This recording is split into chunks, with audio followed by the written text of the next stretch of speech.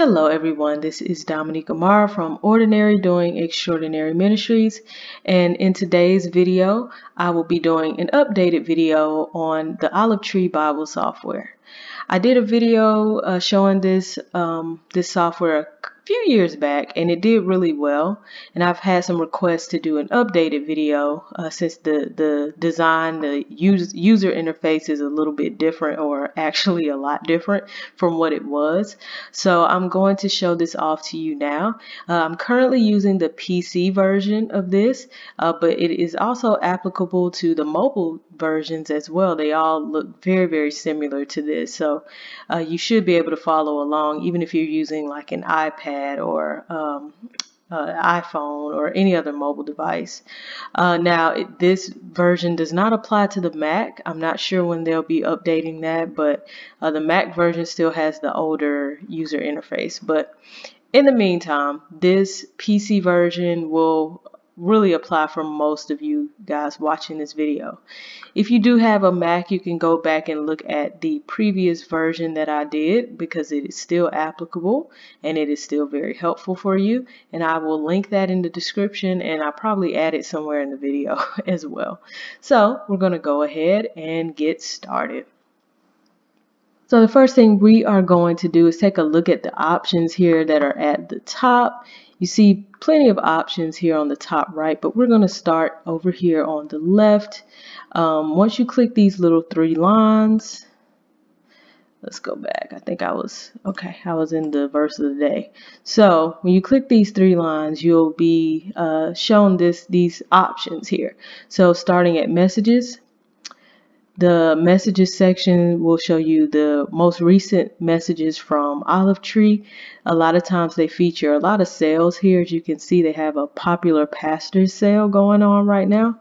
You can click on that, and it'll have a link to their store, so you can view those items that are on sale.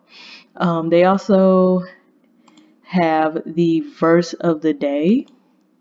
So here you can see a verse of the day graphic along with the scripture down here, and you can actually click here to read or click down here to share the verse of the day. Now you also have your history, so we'll click there. So let's say you're really, doing a lot of things within the software and you kind of don't remember everything that you've done. You can click history and actually take a look at what you've done and the specific times that you did these things, so you can see what resources were opened. And this is very useful for you to just kind of get a look at what you've been doing, and just in case you forget. You also have your notes section. So I don't typically take notes in the software. I prefer to use something like OneNote or Evernote or any of my other note-taking apps. I'm really obsessive about that stuff. But you do have note-taking options within the software itself, and you can categorize your notes, and also you can filter them by date, by title, and by verse. Next, you have your highlights, and this is really useful. So you know how you're reading through different books and resources in your library. You might totally forget what you highlighted, and you might want to go back and take a look at those highlights. So they have them separated by color, so you can look at all the yellow highlights that you've made. You can also look at all the pink highlights, purple, green, blue, and all the red underlines. And I think this is all dependent on the type of highlights you make. If you don't have any blue highlights, I don't know if that'll actually show up in the options here. But all of the highlights that you've actually made should show up here. Next, you have your book ribbons. I don't use this option very often, but the book ribbons show you all the different books that you've added a ribbon to. So it's seriously just like a bookmark. You know how you have in your Bible, you have those ribbons.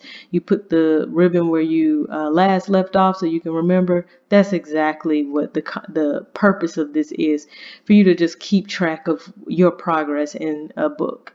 And you can see all of your book ribbons will be listed here.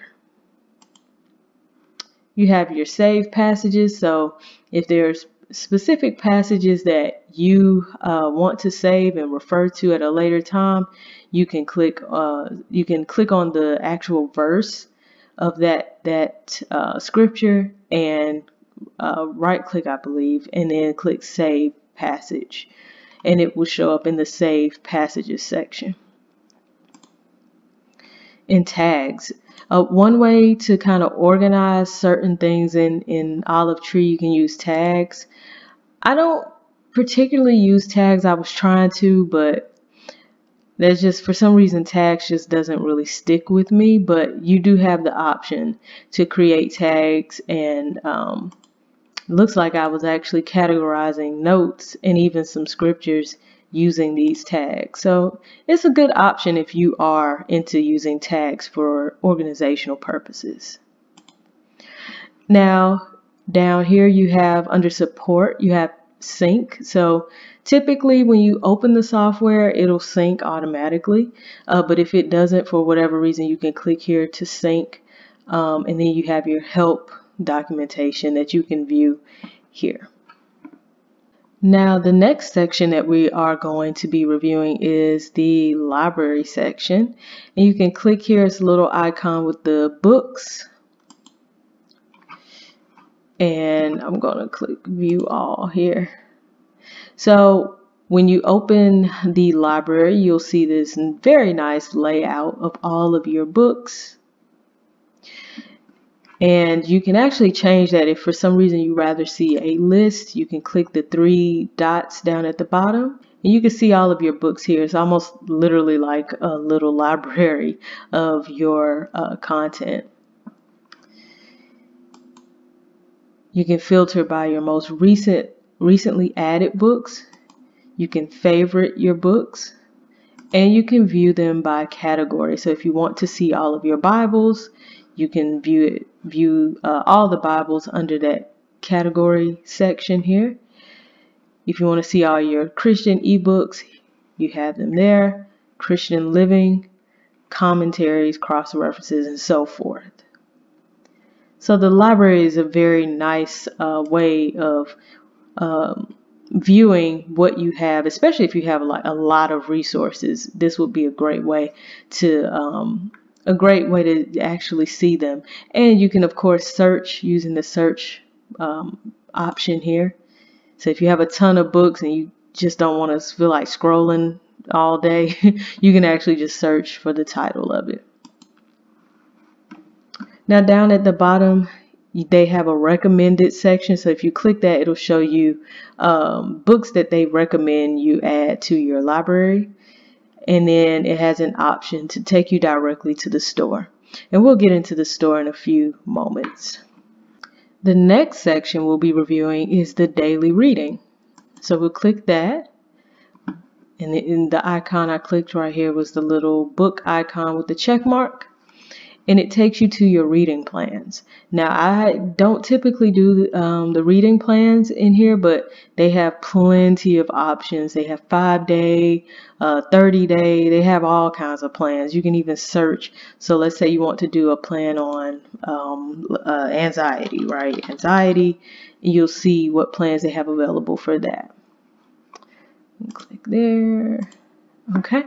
And if you do subscribe to a reading plan, it'll show up at the top. So I'm just going to click here, grow your faith, and start reading. My preferred translation is usually the CSB. Continue. Oh, okay, they have goals. I would rather take my time. Yes, help me set up a goal. I would rather take my time. And there we go. And you can start your plan progress there. But what I was trying to show you is that it actually shows up at the top in this very hard to miss section here. Your current plan will be there. Now let's see what happens if you do multiple plans. 5 days on hope.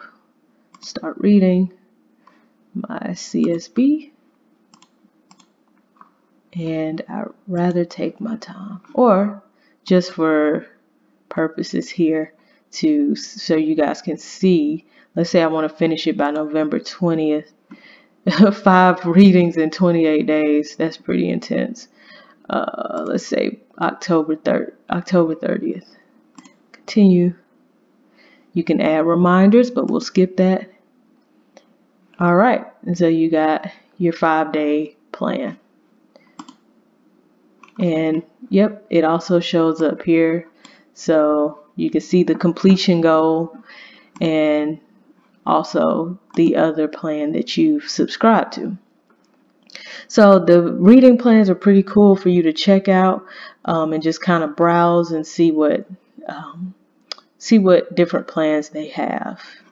So we are going to just skip over the store for a brief moment, but we'll get back to that. We're going to click on settings. And you have your different options here for font size, theme, and font face. I personally like to keep my theme at the dark theme. You do have options for light and default, but the dark just works better for my eyes. You can change the font face as well. And you have some advanced settings here. So let's click on that. You can change display options, general options, so color Jesus's words. If you don't want that colored, you just turn that off. But if you want it colored, turn it on. You can add Strong's numbers and so forth. You can really customize the colors and fonts.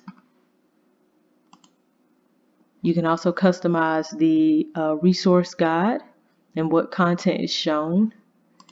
And you got some privacy settings here. But we're going to go back. And the next thing we're going to talk about is the search option.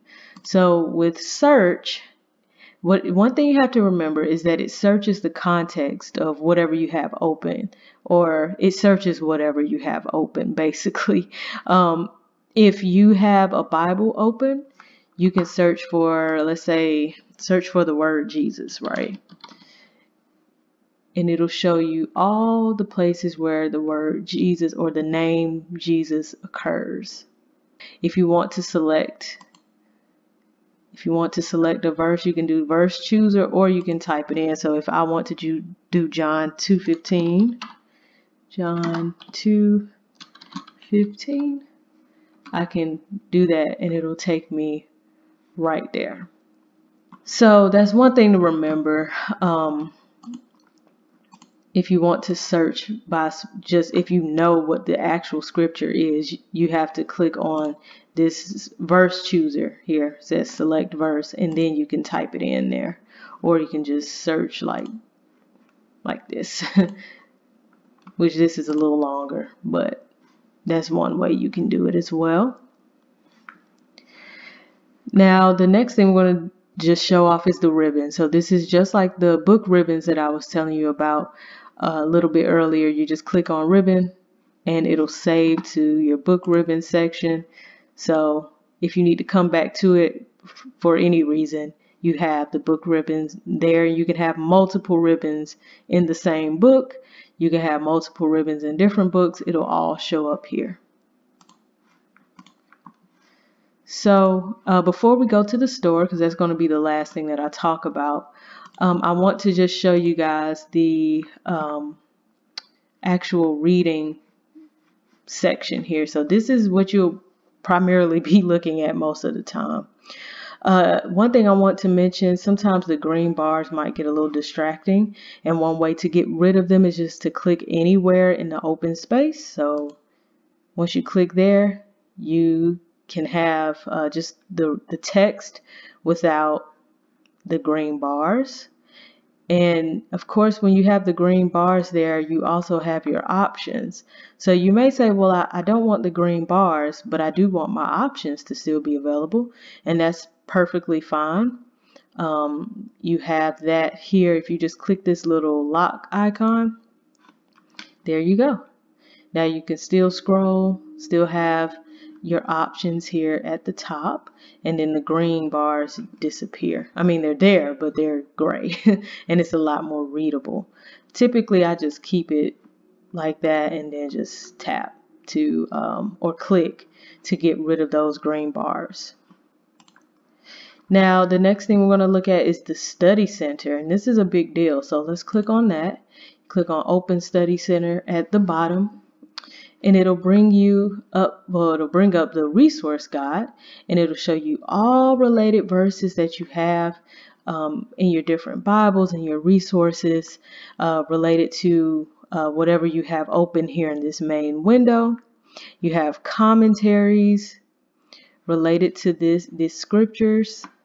You have Bibles, people, and this is really cool because in this resource guide, related people actually show up. So we're in the book of Micah right now, and it has Micah here and Ahaz as well. You see him mentioned here, and then he's mentioned here in the people section. So let's say I want to know more about who Micah is, and it says he's one of the minor prophets. So I can click on it, and I can read different articles in the Bible dictionaries or other resources in my library about who Micah is. We got maps and charts. And it says, what does the Bible say about Micah? You can click on that, and you can see all of the places in the Bible where Micah is mentioned. We see prophecies of the coming Messiah in Micah, where Micah denounces the idolatry of his times. So you can really, really do some research on who Micah is. You got places too, so same thing applies if you want to know about Jerusalem, because that is mentioned here in Micah. You see it there. You can click and look at an article on Jerusalem. Well, that's the Bible Names Dictionary, but let's see the Holman Illustrated Bible Dictionary. Yeah, you can read an article on Jerusalem and the importance of Jerusalem. You can see maps and charts and images as well. And you can add notes about Jerusalem if you so choose. So same thing as topics here in Micah, the topics of animals, church, God, idolatry, mountain, all these things are mentioned in this section. So you'll see those topics listed here and you can research more into them. So you have your maps, once again, charts, sermons. So if you have any sermons in your library, you'll see some related sermons here. So this is talking about Jonah because technically we kind of are still in Jonah right here. And as you saw how it changed as we scrolled up because it's changing the information here. So Tarshish, Nineveh, all of that is mentioned in Jonah. So you got your charts, images, outlines, introductions, and more. So the resource guide is really, really powerful. You can really search and get in depth with your study using the resource guide. The next option you have is parallel. So if you want to read something parallel or alongside what you have open in the main window, let's say you want to read a different translation, for instance. I'm going to put the Amplified Bible here. And so now I have the Amplified Bible alongside the main window. So as I scroll, it scrolls along with me. So that's a really great thing if you want to read different or do a text comparison and want to read different translations. Your next option is notes. And as I said before, I don't really take notes here, but you do have your notes. So let's say you're reading something in the Bible here and you want to take notes alongside it, you have that option. I'm going to just create a fake note. And then here, I'm just going to say test note. This is a test. Now with the notes, you don't have any formatting, so if you're wanting to adjust the font and all of that, those options aren't there, which is one of the reasons why I don't use the built-in notes. I like to kind of format my stuff, but this is good for just basic note taking. You have your tags, so let's say you want to add a tag. I'm just gonna say peace. Bam. You can choose from different tags, as you saw down here. Choose from these different topics, and it would add as a tag. So let's say I'm just going to choose that, and then we have the tag down here. You can add new categories, icons as well. You can change the icon, and you see the created and modified date. So, yep, there it is. It's showing up there. Now, next you have search all. So this is basically what it implies. You search all of your resources. So let's say I want to look for peace in all of my resources. So the word peace.